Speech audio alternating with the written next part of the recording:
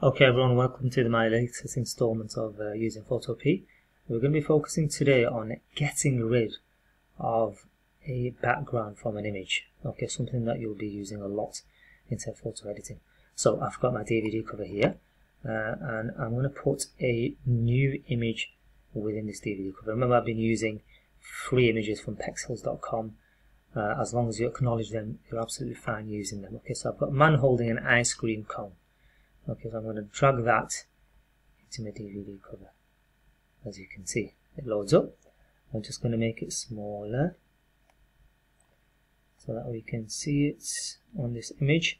Now, something which I've not shown you before in regards to the layers here on the right hand side, what you can do is you can move the layers around, as in image layers around, so that you can have one on top of each other. So if I want the man holding the ice cream above the brick wall, then all I need to do is just drag that above the layer, and what should happen is that should go above the brick layer, as you can see. Okay, so I'm going to try to focus on this particular image now, and to zoom into an image, okay, what you need to do is if you press Control and press the plus key, and what that does, that zooms in. And if you press Control and press the scroll key, the scroll button, sorry, the scroll wheel on your mouse, then it moves it from side to side.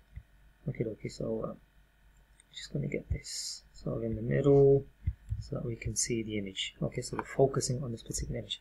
So the plan is to get rid of the blue sky around this ice cream cone. Okay, so what I need to do is I need to click on the magic wand tool on the left hand side. So this is the easy way of getting rid of the background. There's other ways of doing it as well, but we'll look at them in another tutorial. Okay, so magic wand shortcut also is W. Press on magic wand, and what you can do is you should be able to, now by default the tolerance will be set to 10. Okay, meaning what will happen is it will only select a certain tolerance of colors. Now the higher the tolerance, the more colors, shadows, etc.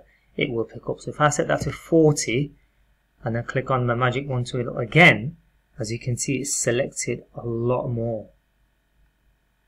Okay, so the higher the tolerance, the more chance there is of more things being selected.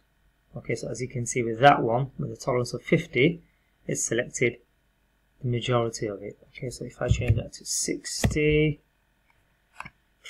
let's see where that takes us in terms of tolerance. Okay, so that seems to be okay, and it's got the majority of the image that I need. Now, one of the easy ways of doing this, getting rid of the background, is just pressing delete on your keyboard. So you press delete. Right, okay, so when I press delete, the smart object must be rasterized first, so make sure you rasterize the image. So to do that, you just go onto the layer on the right hand side, let's click on rasterize. Okay, and now let's try it again. Delete, and it should get rid of the background. Now, obviously there's little bits here and there which I still want to get rid of. So what I'm going to do, I'm going to press Control and plus, remember to zoom in.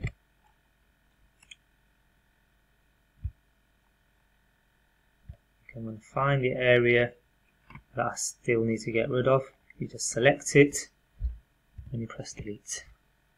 Okay, and to zoom out, yeah, to zoom in is Control plus, to zoom out is Control and the minus key,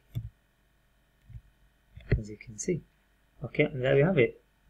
Okay, so image as it is, selected it, I can move it around, etc. Okay, and I've got rid of the background. Now you can add various effects to this however you wish. Okay, and these effects can be selected from the effect, layer style, etc. Okay, so I hope that's been helpful. Obviously there can be some very, very complex images which you need to get rid of the backgrounds of, and we will be looking at some of those inside my next tutorials. Thanks for watching, and make sure you subscribe.